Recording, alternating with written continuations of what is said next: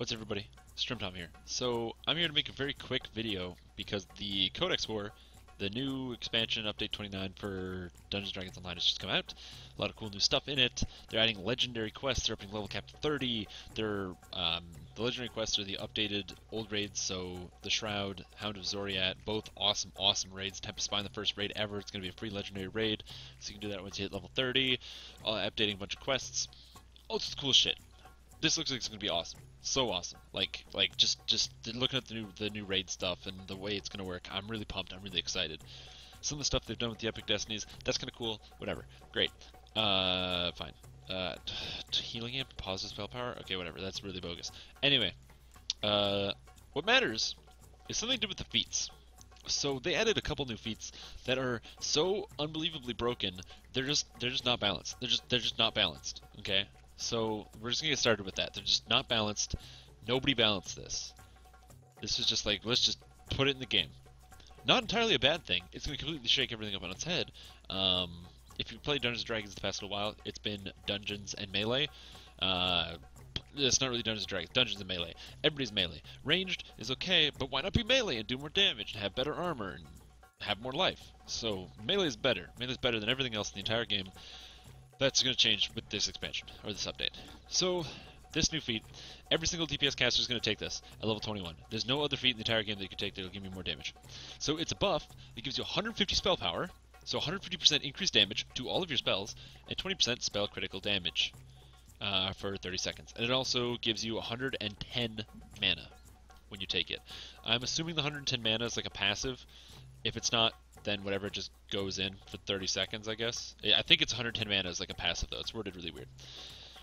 Either way, this cooldown gives you 150% increased damage to all your spells. So you activate this, and then you just throw out your burst combo. So you just pick all your highest damage spells right down the line, and then 20% extra spell critical damage. This is unbelievable. Casters already had better burst damage than melee. Now their burst damage increased by 150%. Clearly it's not 150% because people could get like 700 spell power, so that would only be like a 15% damage increase. But wait, there's more. There's this Arcane Insight thing which gives you plus to spell DCs. This is totally stupid, so don't even take this. It's like really great for like one-shotting guys with your instant death effects and stuff. But the problem is this is dumb because this doesn't affect red names at all. So this is totally useless. You don't take Arcane Insight for any purpose, anything. Here's where the dumb shit happens, okay? So what they decided is that they were going to add these cool new feats, so like, bam, augment summoning, so you get +8, whatever, that's fine. They added Intensify Spell. It's Empower, but applied a second time. It's Empower that stacks with Empower. So I'm going to get my music playing again. It's Empower that stacks with Power. Great. And it gives you extra mana. Great. So essentially by taking this, 114 spell points, it allows you to cast, what is it? I think it's 9 spells with this active. Intensify gives you an extra 75 spell power. So that's great. More damage. Whatever. Fine. Great. Embolden, +2 the DC of spells. This is actually really good. This is really good for any kind of death caster or anything like that, or enchanter, so that's fine. This is the dumb shit. So dumb shit here, I'm going to highlight this. Yeah. This is this shit right here. So let's get started. So essentially what all these feats do is they take the main spells of each type of caster and increase the maximum cast level by 10 and give you a bunch of mana. Now you might not think that's crazy, but the thing by increasing the maximum cast level by 10 is it increases your base damage, your unmultiplied damage, by 10. So if your unmultiplied damage is 10 or 20 and you increase that by 10, that's 50% more damage. It's not 50% increased damage, it's 50% more damage. The reason I say more is because if I have 100 damage, okay, and I do an 100% more damage, or sorry, 100% increased damage, because I have like 100 spell power, then when I hit for 100, I actually hit for 200 because I have an extra 100% increased. If I get an extra 50% increased damage on that, so I get 150 spell power, then instead of doing 100, I do 250 damage. But if I increase my base by 50%, then my base goes from 100 to 150. Then I multiply that by my spell power, which would be 100, giving me 300 damage total. So essentially what each one of these does, Electric Sorcerer, Acid Sorcerer, Cold Sorcerer, Fire Sorcerer, Undead Guy, or Necromancer, what do you call them?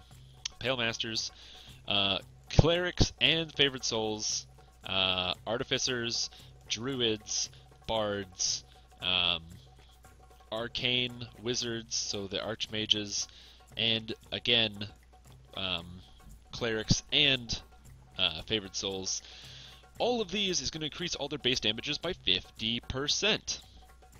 So increase your base damage by 50% is kind of crazy because that's going to be active all of the time. Like, all of the time. It's just, this is way too much damage. So now what it means is if I go ahead and I'm like, I'm going to cast, I don't know, Sunbolt, which already gets up to 15d6, now it goes up to 25d6, increases the base damage by an unbelievable amount. This is crazy and ridiculous. This amount of damage is completely overtuned. Caster is going to do infinitely more damage than melee. Not only that, Chill Touch, Death Aura, and Negative Energy Burst spells are going to essentially mean that, what do you call them? The undead, the guys, the Pale Masters, they're never going to die. This Death Aura getting extra 10 levels means they're never, ever, ever going to be able to die because they're going to heal themselves way too much. There's other stuff here, like legendary feats and stuff. It's all really cool. And they rebalanced Intimidate, so now Intimidate's actually really, really good.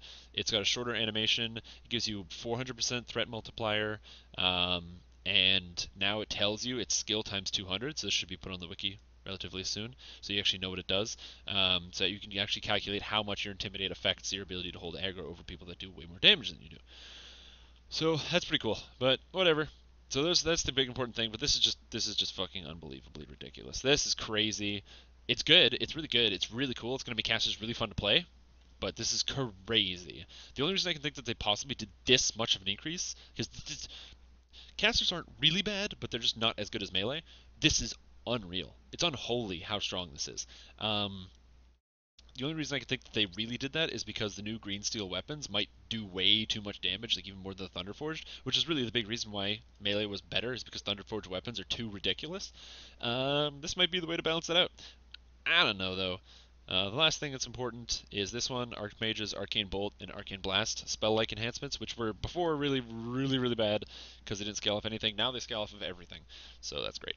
Anyway, that's my whole video. I just wanted to talk about how ridiculous this shit is. I'm absolutely going to be playing a full caster Artificer because Blasting Rod is going to do like 25 d6s of damage or something stupid.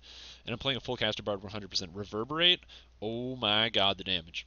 So thank you guys for watching, and I will see you guys later. Peace!